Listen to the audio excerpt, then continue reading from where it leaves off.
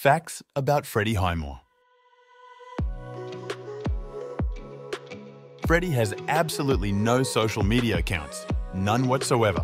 No NBSCP Twitter, no Facebook, no Instagram, no nothing. Before accepting any roles, Freddie always has a full discussion with his mother and the rest of his family to seek their opinions and advice.